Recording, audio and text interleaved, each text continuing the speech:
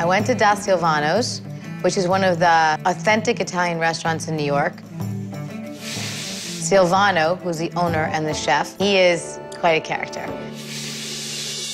I went there to meet Marissa Marchetto, who is Silvano's wife. She was diagnosed with cancer 5 weeks before she was going to marry Silvano.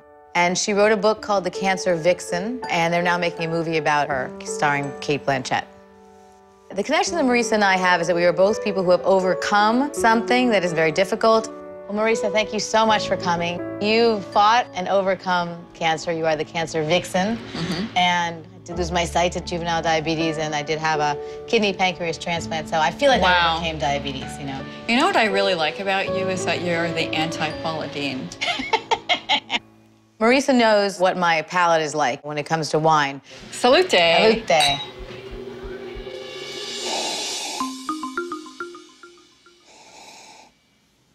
A lot happens when you're tasting wine. When I taste a wine and begin to smell it, I disappear into the glass and I'm gone. Back to the vineyard. The violets are there. Must have been a lovely orchard or a flower garden around where these wines are grown.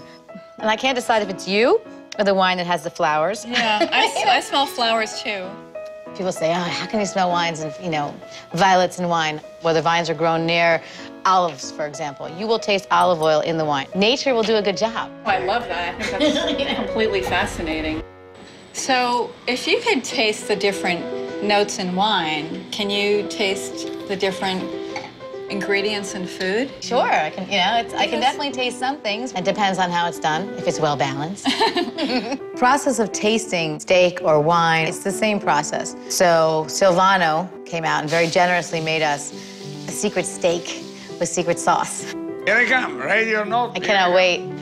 That looks beautiful, but I'm not gonna say what it is. Wow. But it smells amazing. So, much like wine, I have my process. You know, I like to deconstruct what I'm eating and tasting and to see if it comes together in that symphatic, perfect way. So what I do is that I just smell. So I'm smelling kind of a little bit of a toasted smell along with a bit of sweetness. I mean, I can smell the fat from the meat, which sounds terrible, but it's really good. The odors that are coming off it are just incredible. And there's something in there that I want to taste because I can't quite get it with my nose.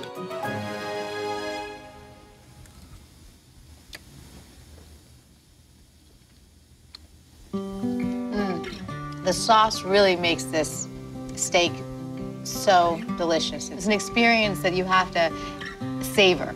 There's that sweetness that I have to assume comes from a balsamic vinegar.